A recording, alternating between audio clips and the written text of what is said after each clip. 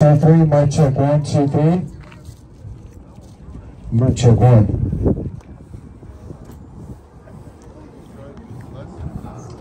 Good afternoon, gentlemen. It's great to be before you again this Saturday afternoon. This beautiful Saturday afternoon. As we always do about this time, let's give it up for our Lord and Savior, Jesus Christ. Come on, y'all. Give him a round of applause. Give him praise, give him glory. Amen. Gentlemen, today's meal, which is a very good meal, as always, is sponsored by none other than Shape. Let's give Shape a round of applause, gentlemen. Praise God. I kind of want to just talk with you, if I may, this Saturday afternoon. If you recall, a couple of Saturdays ago, I spoke about death. And according to the Word of God, it says that every wise man thinks of death. And I kind of explained that, but what caught my attention when I was preaching to that and speaking to the Word of God is somebody in line said, if I thought you guys were all bad because you're homeless. And that kind of hit me. Because, see, we're not out here to judge anybody.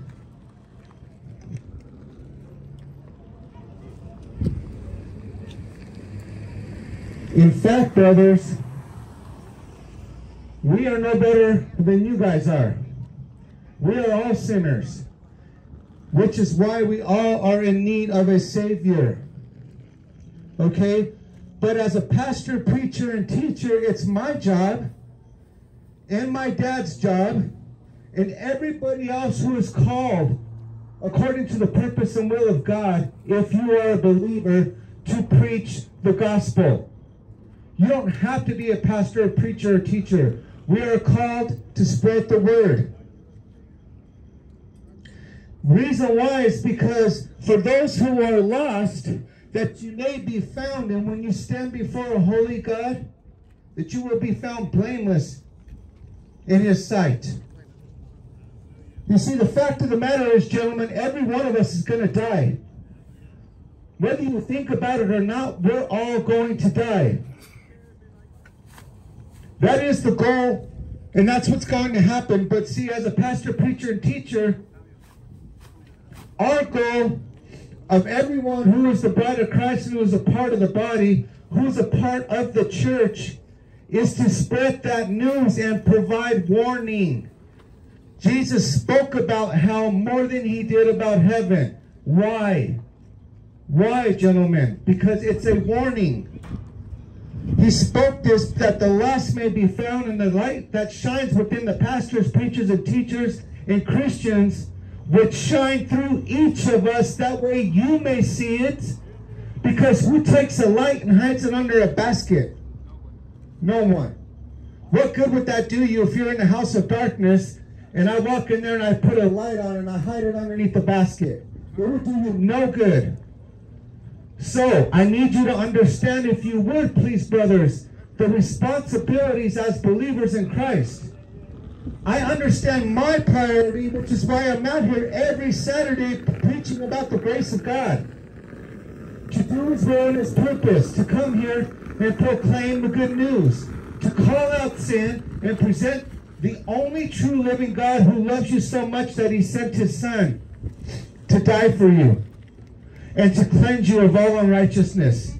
If you believe, then you have the same responsibility, because if you don't love the bride, then how can you say you love the groom? Let me say this again. If you don't love the bride of Christ, which is the church, which is all believers, how could you say you love the groom? Now the question is, who's the groom? Anybody know who the groom is? Amen. Jesus. Praise God. Hallelujah. Did not Paul say that he wanted to go to Rome, but he had other things to do first? Why? Because he understood that although he wanted to go to Rome, he had a responsibility to God to spread the gospel, just as I do and you do. If you don't have a desire to speak truth, gentlemen, the gospel that someone might be saved and lost, that they might be found, then do you love the groom? This is why I preach on sin. This is why I speak on death, And this is why I preach about the love of Christ. And how could you be saved? Not that what I speak would be a stumbling block to any of you, but rather that the seed, which is the word of God Almighty, would take root in your hearts, and that you might give birth to it and walk hand in hand with the Holy Spirit. And that I might have the privilege one day, God willing, of seeing you in heaven. Bottom line, gentlemen, one word. Why are we out here? Saturday after Saturday. Why did God send his only son? It's love. Now, I could sit here and I'll look each and every one of you in your eyes and say, I love you.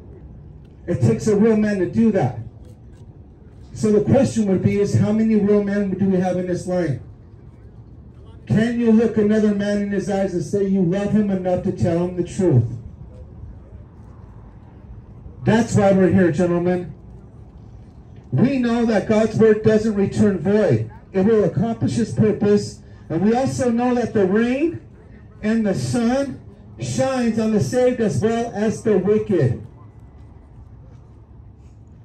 We know that death comes for both the saved and the wicked. Christians die, gentlemen. But by being faithful to God and coming here week after week, giving the word and praying that you will be saved, that you will proclaim and testify how he saved you, then his church will what? Never die. You don't know when Jesus is coming, nor do I, gentlemen. You don't know when your soul will be required of you. But what you do know is at this very moment, you can be ready. Ready to stand before Christ, ready for death to come, and ready to be in right standing with Father. If you don't have Christ as your personal Lord and Savior, you are not ready, gentlemen. But at this very moment, you can be. That's the good news of the gospel. Listen to the still voice of the Holy Spirit speaking to your hearts. Listen. And should you refuse this calling, you cannot stand before a holy God and say you didn't know.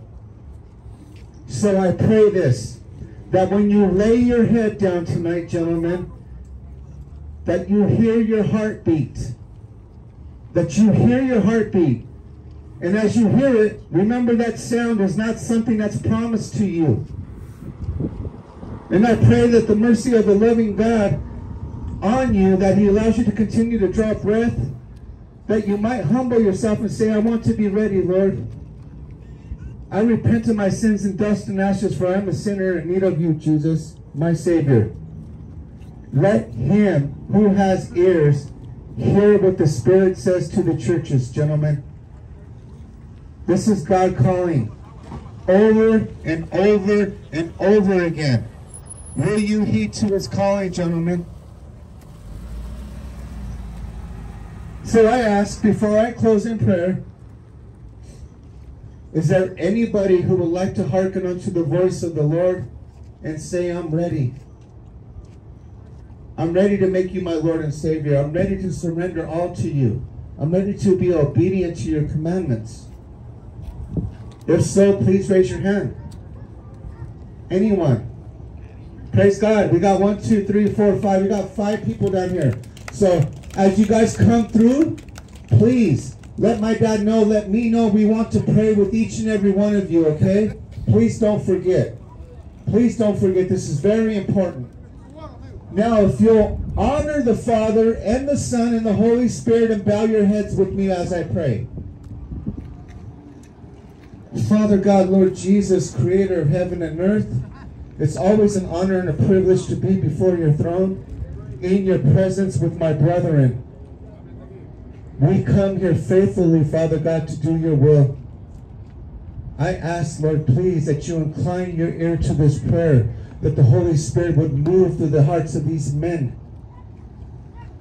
Father, that they would realize that we're not promised the next heartbeat, and that death should be on their mind, because a wise man has death on his mind to get right with you.